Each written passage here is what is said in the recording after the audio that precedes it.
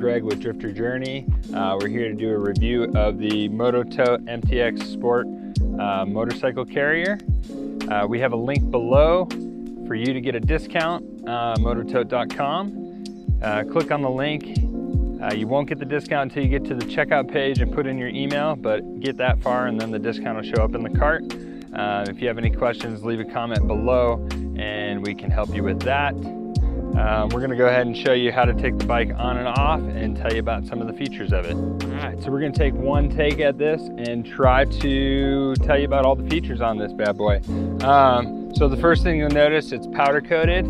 The engineers there did this cool design. They have the strength where it matters, making it stronger and lighter than some of the competitors. Also, another key feature is got this little front wheel holder here. So when we put the bike in, it'll stay standing up on its own. There's also these attachment points here for the tie downs that are not included. It does come with the loading ramp that's just held on with this little clip here. It slides off and then just inserts down in here. Super easy to put the bike on and off. There's also some rear attachment points for the clips.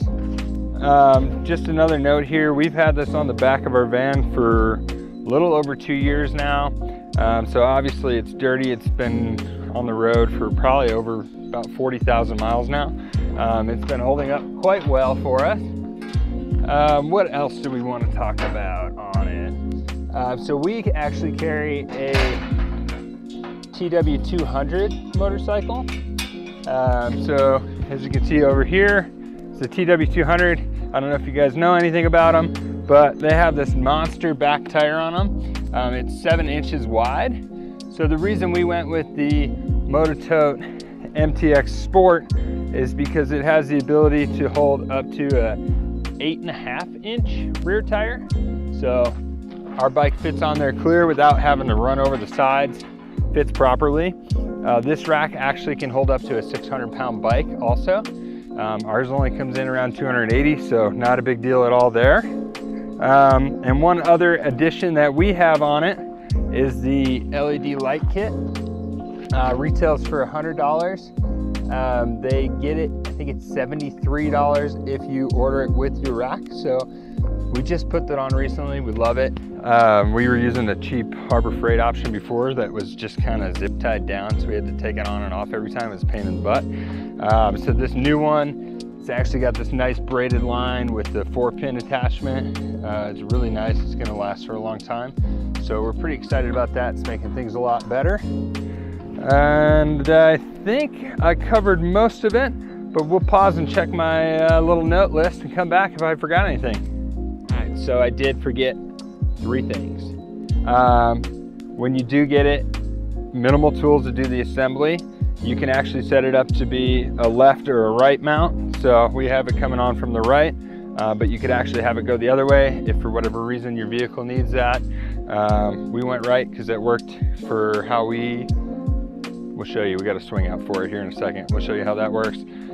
Also, the rack is adjustable lengthwise for up to a 65-inch wheelbase. So we have it set here for our bike. This can be further back, different sections. So it's adjustable to specific bikes and the back moves a little bit there. And I have one more thing that I'm forgetting, and it is the anti-wobble attachment. So this comes with it. It's meant to hold it all in strong here so you're not wobbling while you're driving down the road. On their website it does say if the bike's wobbling for any reason to reach out to them because it's probably installed wrong. They'll help you get that figured out. So yeah, that's really it for the bike rack. It's been amazing, we love it. This model retails for $540 currently. It can hold up to 600 pounds. The MTX M3 is the model that's meant for the next step down. We'll call it next step down, but it's really just lighter weight bikes. I think that one was $450, and that can hold up to, hold on, let me look.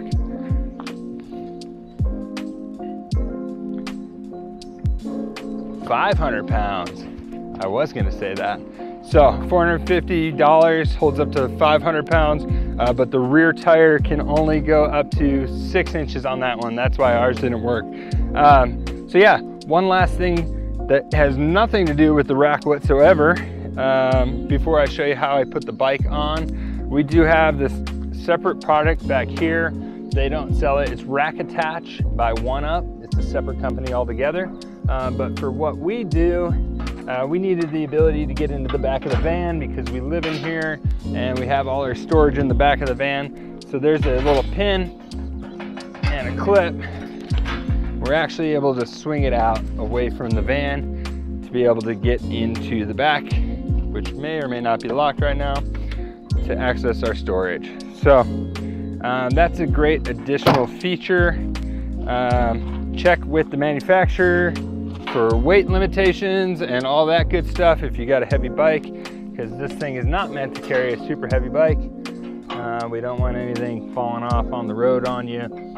So always check with the manufacturer for any of their recommendations and weight limitations, so we are not held liable. We'll go ahead and show you how we put the bike on. Super easy, and then we'll call it a show.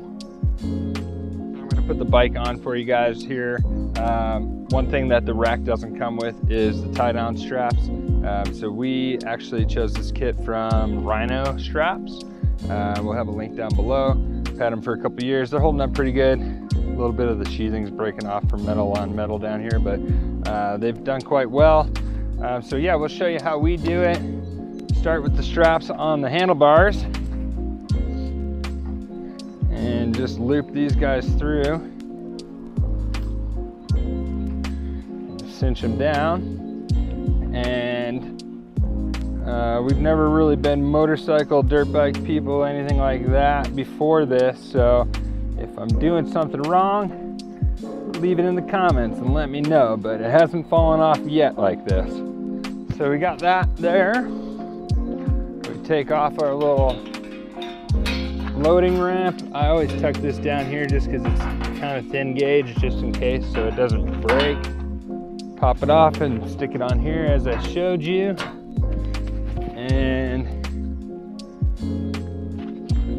I always put these on ahead of time, just so it's one less step once the bike's up there. I put that on facing the right way. We leave that one cinched down. Less work for me to do. Put this one this way. Get it ready. I'm actually gonna flip that because I want the handle facing out. All right, so those are ready. And then these back straps are just cheap ones. I don't even know where we got them. They're not as important. So then we take the old bike, find a good runway.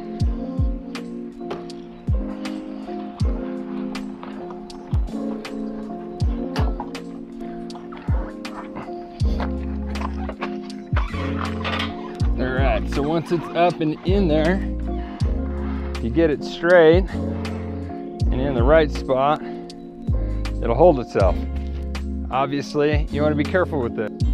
Strap the first one down, and I'm always keeping an eye on the bike just in case it decides to move.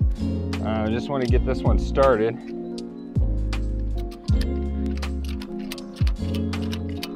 So it won't come undone, and now the bike won't tip off this way. It's always good to keep a hand on it just in case. Don't want it to tip off or into the van. And then I just take this one, I keep it cinched because I don't want to have to do it every time. We'll just pull the bike down, get that clip there. Then I come back over here and cinch this one down to get the front end nice and tight. Step back to make sure it looks straight on there. So then I'll take this and wrap it up, and then we just have these little metal twist ties, so we'll wrap that up nice and out of the way like this one is. And then I'm not gonna do it right now because I'm gonna take the bike back off in about 2 seconds because we don't actually need it on here right now. But these guys I just hook right back here and then I'll flex it down and clip it on. And then it's in there pretty snug. And that's how the bike goes on in less than a couple minutes by yourself. If you do have someone to help you, makes life easier, but really not a big deal. That's it. I'm gonna pull it back off because I don't need it on there right now. So if you didn't see it the first time or you missed anything, just come and disconnect this guy. Set that down there. I'm gonna lean it into me here. Disconnect that. And I didn't reconnect the rear ones, so I don't have to undo those, but just roll it down off the ramp. And that's it. All right, so that is the review of the Mototote MTX Sport motorcycle carrier. We've had it for a couple years. We absolutely love it. Click down below in the links for the discount on any of the Mototote racks or accessories that you may need. Like I said, make sure you get to the checkout page, put your email in, then the discount will show up. If you have any questions, leave them in the comments. We'd be more than happy to help out if you have issues with that, or if you have any questions about the rack, do our best to help with that. I'm gonna point here, this is the first for us. You can subscribe here and click on another video here. Hope you enjoyed the video. And also, once again, it was the Rhino straps. We'll put that down in the link for Amazon affiliate link there for you. If you buy anything from Amazon, click on that link, we'll get a small kickback. Thank you for watching. We are Drifter Journey.